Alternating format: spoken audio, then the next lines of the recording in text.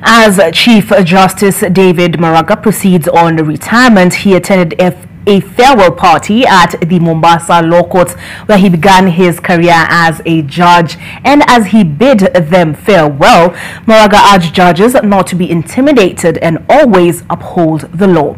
Fatma Bugu was there. Chief Justice David Maraga walks with his wife in a Swahili attire as he transitions to the next chapter of his life after serving as a judge for 13 years.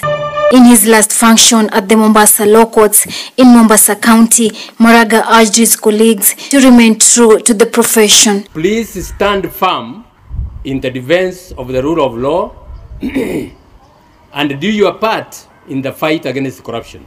Maraga's 5-year tenure as Chief Justice was highlighted by a historic nullification of presidential election results in 2017. When those threats come, actually that's the time I sleep soundly, because my conscience is clear.